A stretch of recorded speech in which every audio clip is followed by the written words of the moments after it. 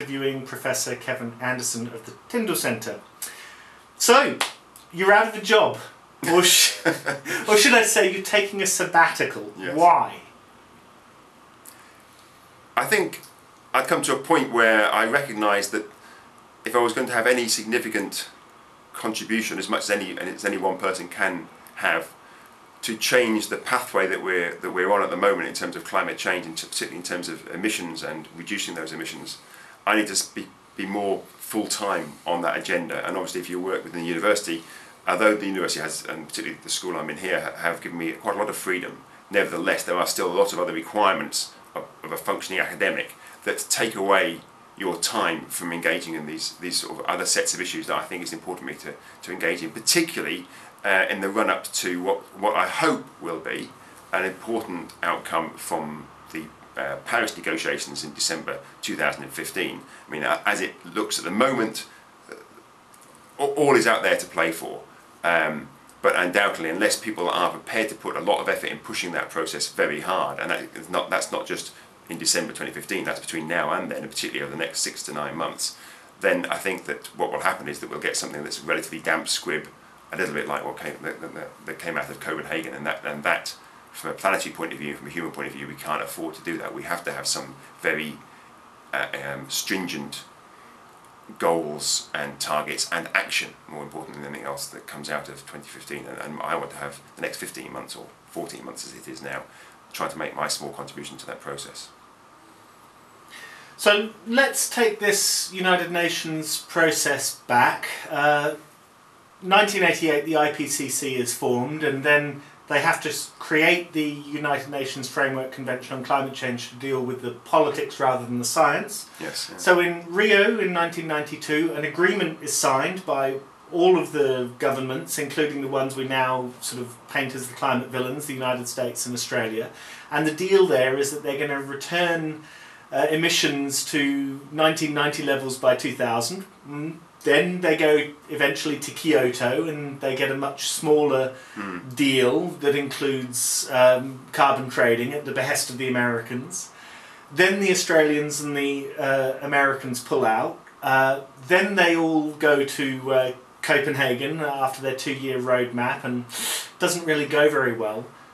So I suppose 2 questions. What can an optimist hope will come out of Paris, and what can a realist hope? And what's the gap between what we need and what we're likely to get? Well, there's quite a lot of questions to unpack in that. What a realist and an optimist can hope for actually are the same thing. The difference between the two are the probabilities, the likelihood of those occurring. Anyone who is familiar with the science and understands the politics and understands the way we are living our lives in terms of carbon across the globe, not just in the industrialised West, but also other parts of the world as well, they will then understand the scale of the challenge that we're actually facing. The optimist will go into Paris, and hopefully in the process leading up to Paris, with a much more upbeat view of we can achieve this, and actually we've got a good likelihood of coming out with a decent outcome from the negotiations. A realist will go in, and I put myself more in the second category, certainly not a pessimist, not an optimist, but a realist. I think the chances of us doing anything significant in Paris are incredibly slim.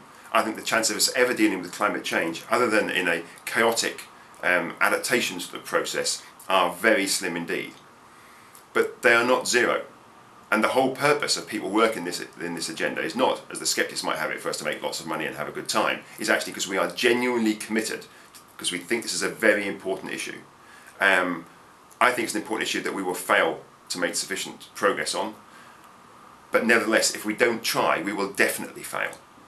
So I'm going in there with real hope that we can come out with something that is really worthwhile, but in full recognition that the chances of that happening are incredibly slim.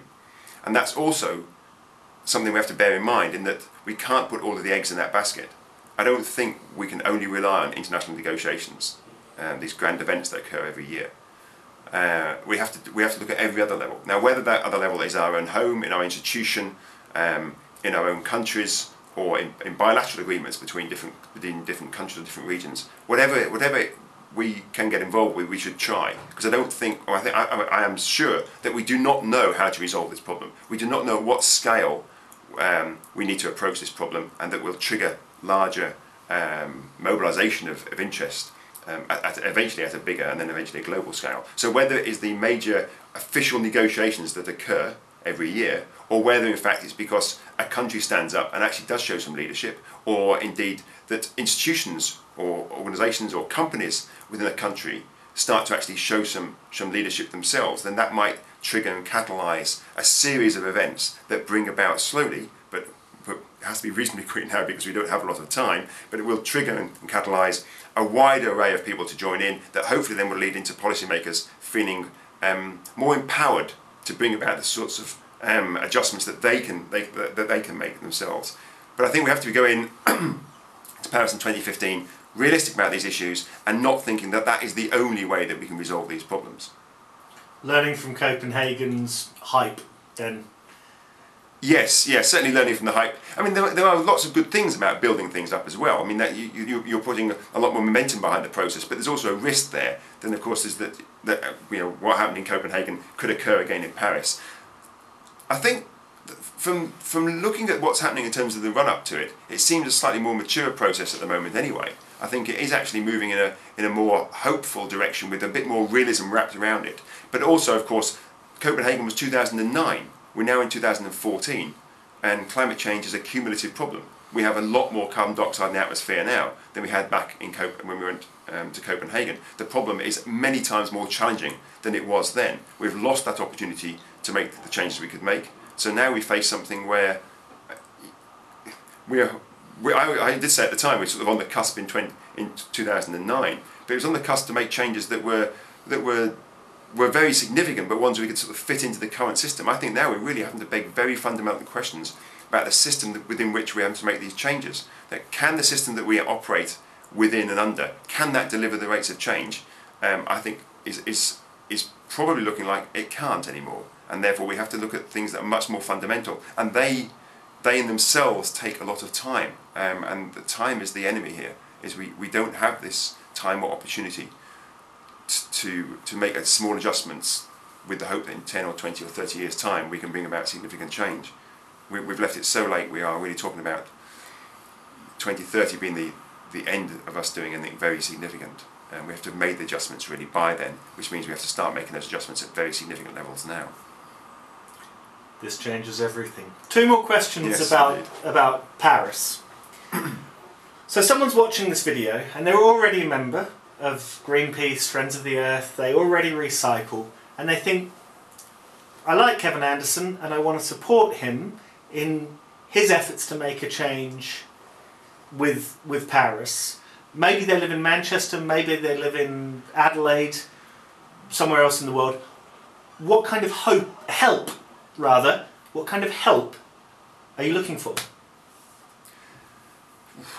I don't know if I'm looking for any help directly from individuals or collectives anywhere. I mean, if people want to engage with the sorts of arguments that I'm making, that's well and good.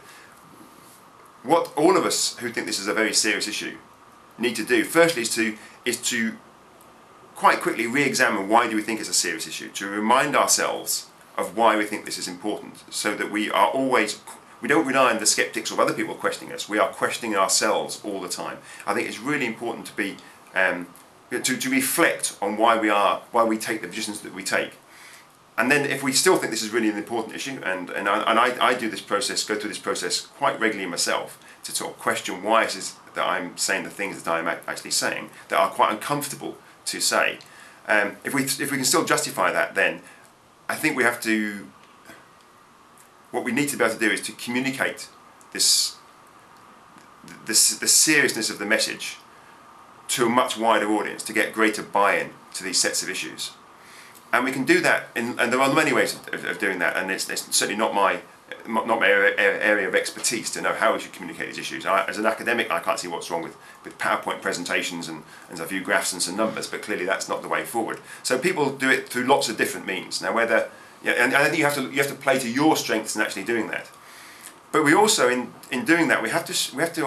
I personally take this view, and I know lots of people disagree with me on this, that we have to show some examples ourselves in how we live our lives, about the sorts of changes that we're requiring of others. I think simply to say these are the sorts of changes that other people out there must make. We are all part of the problem. And I think we have to be very careful not to come across as we're the arrogant ones that know how to solve this problem, and other people out there, the little people out there, we just need to bring them on board and get them to make changes to their lives. We are part of the problem.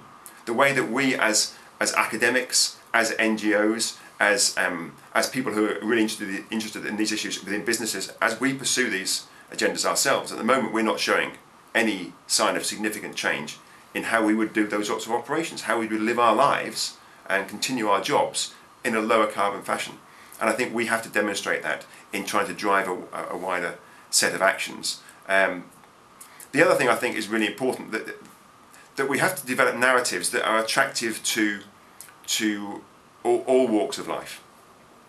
And there's a very clear narrative that, if you like, leans towards the left, that sees climate change as an issue that is almost politicised between left and right, and I don't think it is appropriate to see it like that. This is a human problem. It's a planetary problem, and I think what we need to do is find narratives that actually are much more appealing to those that lean a little bit to the right as well, so that we try to get everyone on board, as many people as we can get on board with this agenda. At the moment, there is a risk that it sounds like it's a problem that also, some people may even argue that this is the case. It's been manufactured to some extent to make a political case. I don't think it's like that at all. I think we have a genuinely serious issue, that at the moment the way that we're trying to respond to it looks like the sorts of policies we have to put in place are ones that traditionally would have been seen as sort of left-wing policies. I think we have to find ways to embrace the more sort of caring, compassionate side of people who lean a little bit to the right. And actually, I think if we can get them on board, I think that they are often very vociferous people. They are well networked, and they could really drive change. So I think we have to almost park some of our political concerns that we may have, and actually see this agenda as over and above that. It's more important for us to deal with climate change than it is to deal with these other sets of ideologies, if you like. Having said that, I think it's also worth bearing in mind at the moment it does appear that the policies we need to put in place are ones whereby the sorts of techniques that the right would traditionally use, where we have tried those, they have failed to succeed. And I think that's an interesting outcome, that we started addressing these problems back in 1990, and in many respects, if we had addressed them in those days, using the tools of the right, if you like, the normal sort of price mechanisms, carbon trading, the sorts of things that started to emerge, if we'd pushed those things quite hard, we probably could have made what would have been, in those days, the sort of large but nevertheless incremental adjustments that would be necessary to bring about a much lower carbon society. That was 24 years ago we started doing these things, and since then emissions have gone up by 60-65%, and those show no signs of coming down. So in a sense, the tools that were being pushed by the right at the time simply have failed. They have not succeeded. They've not even succeeded really in changing the rate of growth as far as we can see in emissions. The rate of growth now is higher than it was then.